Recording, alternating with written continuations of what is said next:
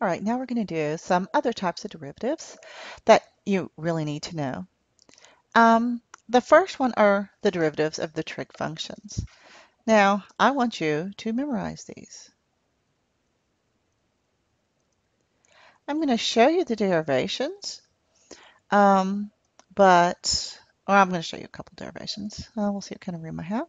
But for the most part, the derivative with respect to x of tangent is secant squared. The derivative with respect to x of secant is secant tangent, while the derivative with respect to cotangent is minus cosecant squared. And the derivative with respect to x of cosecant is minus cosecant cotangent. Now the trick here, let me just show you this one. What if I do derivative with respect to x of tan x? Now suppose I write tan x is sine over cosine. So let me let f equal sine of x, and then g equal cosine of x. The derivative of f, derivative of sine is cosine, and g prime is minus sine. So we're in the situation of f over g. I can now apply the quotient rule to find my derivative. So the derivative with respect to x of tangent is, all right, it's the denominator, it's g, so it's cosine times, it's g, times the derivative of f, so that's cosine,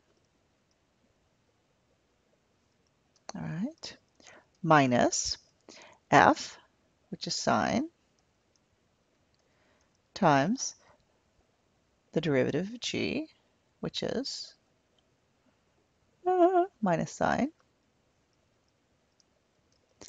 divided by g squared, and g is cosine x.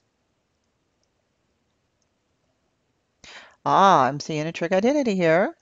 This is cosine squared x, negative negative is plus, sine squared x divided by cosine squared x.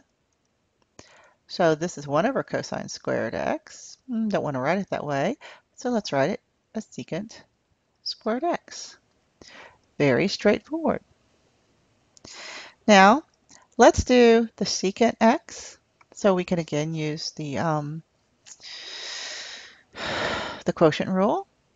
If I write secant, let me write it this way.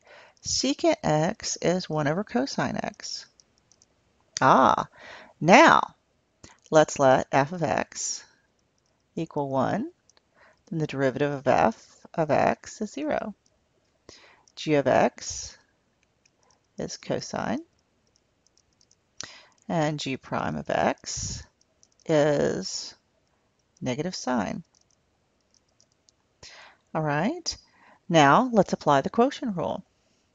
The derivative with respect to x of secant x becomes g of x, which is just cosine of x, times the derivative of f, which is 0. And then it's minus f of x. Now I like to write it this way because you wind up going across.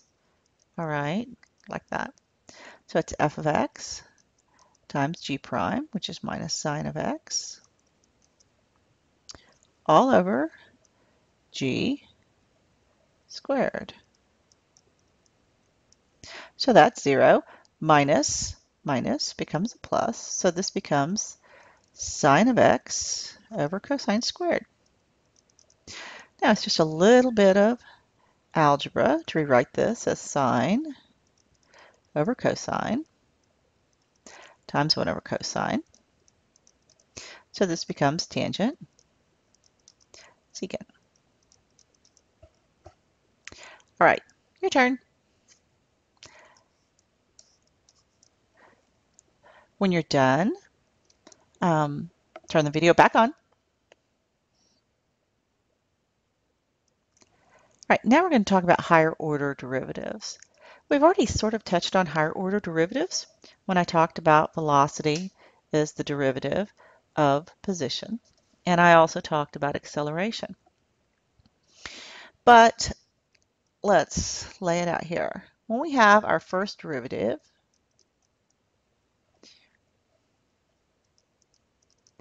okay, and say we have some y equals f of x.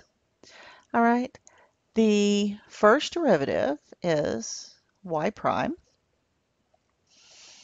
and sometimes we write that as f prime of x, and this is the derivative with respect to x of y.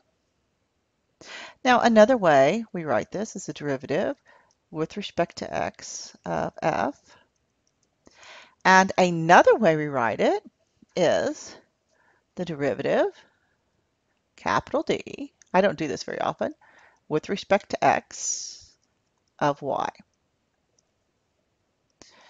Well, once we have the first derivative, sometimes we can take a second derivative. Not always, but sometimes. The second derivative is y double prime. Another way we write this is f double prime.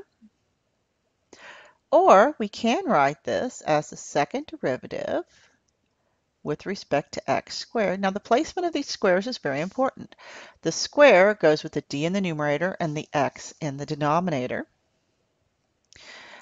We also write this as d squared of f of x. It doesn't matter, dx squared. So it's a second derivative of f with respect to x.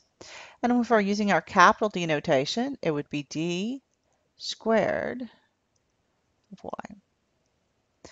All right, let's keep going. Third derivative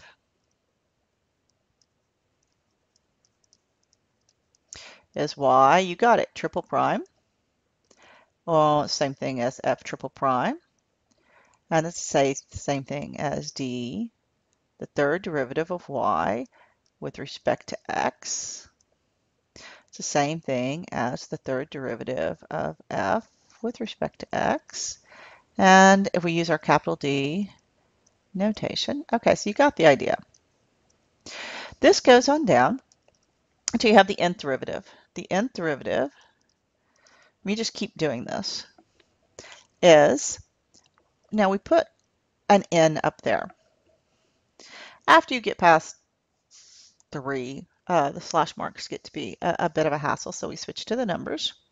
Or we can say f to the n. This is the nth derivative. Now you have to be very specific when you're using this notation right here, that you're talking about derivatives. Once you leave and get numbers, I never use f. I never use this, but we're going to do it for completeness.